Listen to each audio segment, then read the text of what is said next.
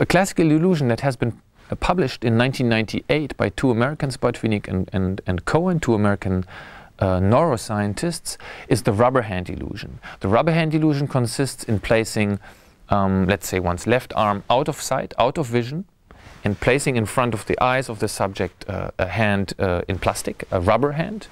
And then the experimenter will stroke, let's say, the index finger of my left hand, and at the same time the left index finger of the rubber hand. And if he does this synchronously for a minute, up to 2 minutes, certain subjects, 2/3 of all subjects, will start experiencing this hand for some moments as if it were belonging to their body.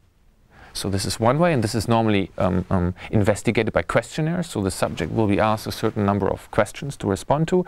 And then there is a second measure, which is, in my opinion, even more interesting, because if you then, after these 2 minutes of stroking, will close the eyes of the subject and ask them, well, now point to where your hand would really be, they do not point with eyes closed to the real arm, they will point towards the rubber arm. I really felt that my hand was transposed and into that false hand that was presented in front of me. The feeling was really an awkward feeling, a very strange feeling of having a false hand belonging to me. We visually see that the hand is false, but we can't separate that from the fact that we actually feel our hand in that place.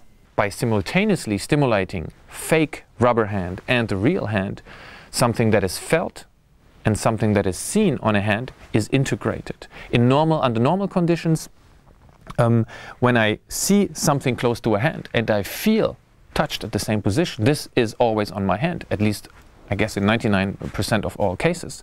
So by disintegrating these two types of information, the experimental psychologist interferes with those brain mechanisms that we have through phylogeny, but also through our own development, learned that our brain has learned to fuse together.